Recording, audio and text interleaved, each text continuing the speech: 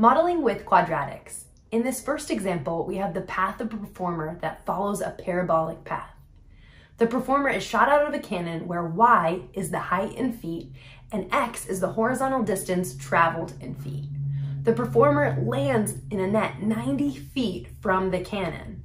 We want to find the height of that net. We have a graph of this to the right.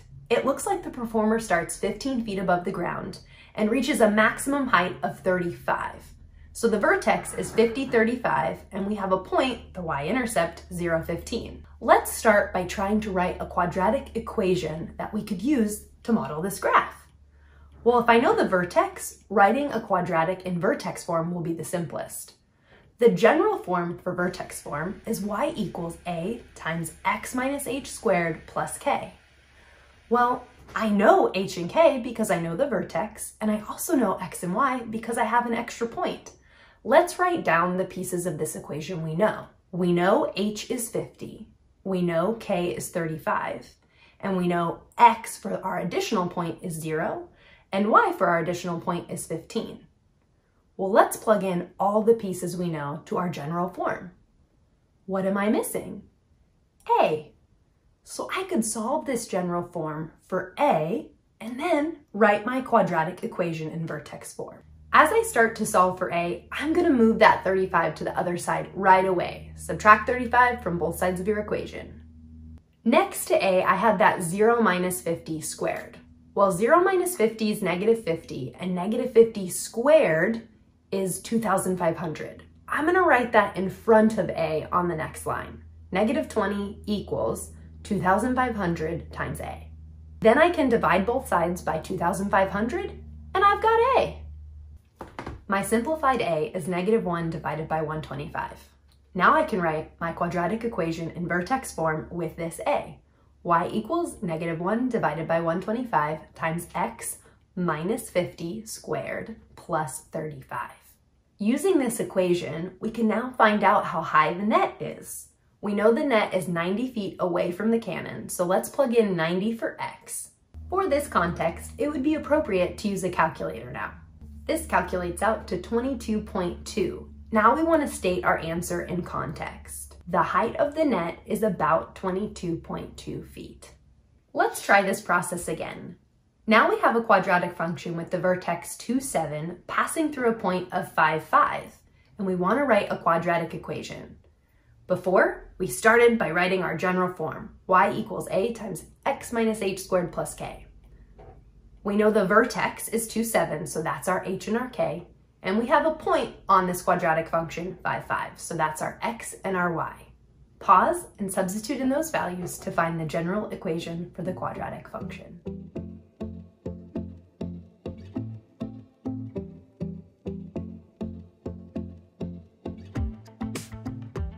A is negative 2/9. Is that my final answer?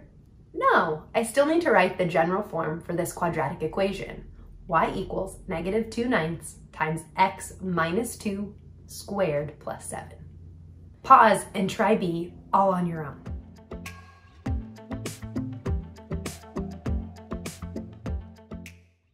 Check your A value. If it's incorrect, pause, look through the work, and go back and fix your mistake. Next, we're going to write a quadratic function given x-intercepts and a point. In this situation, a meteorologist has created a parabola to predict the temperature tomorrow. Looking at the graph, we see the two x-intercepts. One is at 4, 0, one is at 24, 0. Knowing that I have the intercepts, let's use the intercept form of the quadratic equation. Y equals a parentheses x minus p times parentheses x minus q. Remember, p and q represent our root 1 and root 2.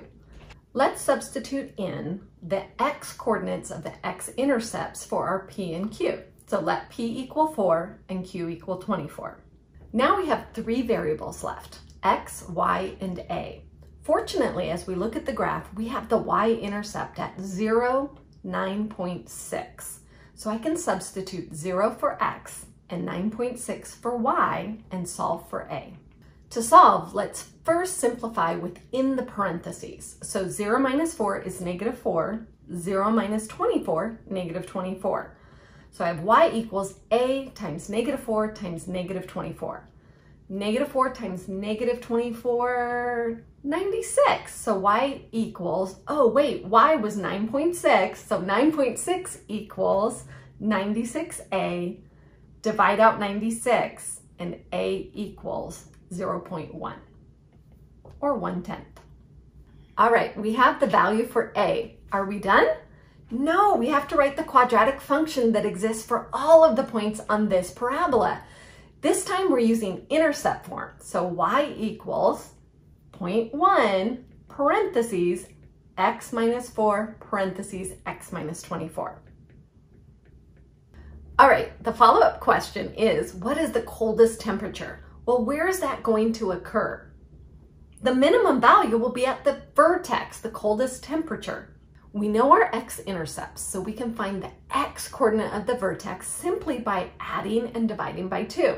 So 4 plus 24, 28, divide by 2, 14. The x-coordinate of the vertex is 14. Now we need to plug in, that's where the minimum occurs.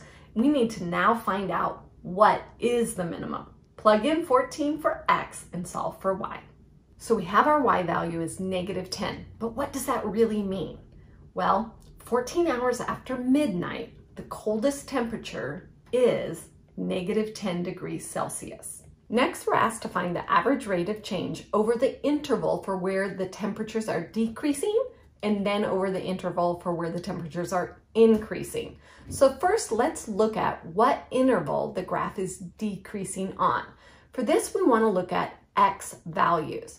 But first, let's trace from x equals 0, so 0, 9.6, and we see the temperatures are decreasing all the way to x equals 14, where the vertex occurs, and the minimum value, the coldest temperature. So we see that our graph is decreasing, the temperatures are decreasing on the interval from 0 to 14. And then what happens at the vertex? Well, right after that, we see that the graph starts to increase, and it increases all the way through 24 hours after midnight. So the graph and the temperatures are increasing from 14 to 24. Remember that interval of increase is the x-coordinates. So let's look at the interval where the temperatures are decreasing from 0 to 14. Average rate of change will mean what is the average rate of change of the temperature per hour after midnight. So I'm looking for the slope of a secant line. Let's connect the 2 points from 0, 9.6 to 14, negative 10. All right, what does that sound like? Change in temperature per hour after midnight. Slope. Slope formula is y sub 2 minus y sub 1 divided by x sub 2 minus x sub 1. What are the points? Well, 0, 9.6 and 14, negative 10. For our purposes, m equals f of 14. Remember, that's just the function value when x is 14 minus f of 0, the function value when x is 0, divided by 14 minus 0. So f of 14 is negative 10 minus f of 0, 9.6, divided by 14 minus 0, 14.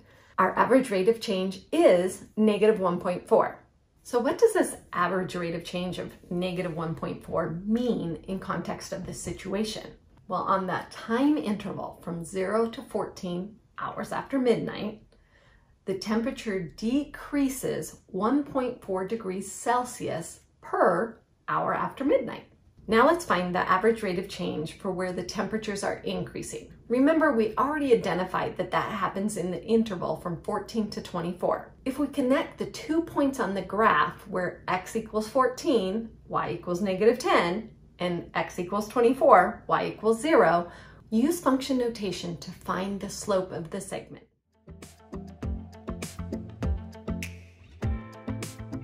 The average rate of change is 1. Write a statement in context of this situation explaining what that average rate of change means. Let's compare our average rates of change. Which one was greater? Well, let's think this through. From 0 to 14, we actually had a decrease of 1.4 degrees Celsius, whereas from 14 to 24, we had an increase of 1 degree Celsius. So we actually had a greater rate of change from 0 to 14. Time for you to try. You're given x-intercepts and a point. Refer back to part A in the previous example and write a quadratic function.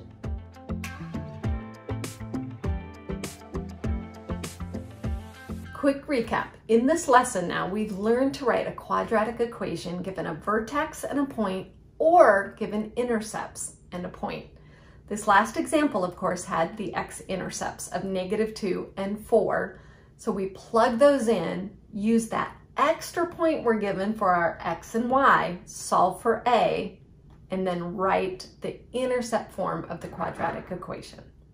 9.6! It was so I know, good. I know. I was like, man, I'm gonna let her keep going, and then you said it again. I was like, nope. Good. I was doing so good. I know, so I can either go back and film it with listening to it, but I'm saying that you need the vertex before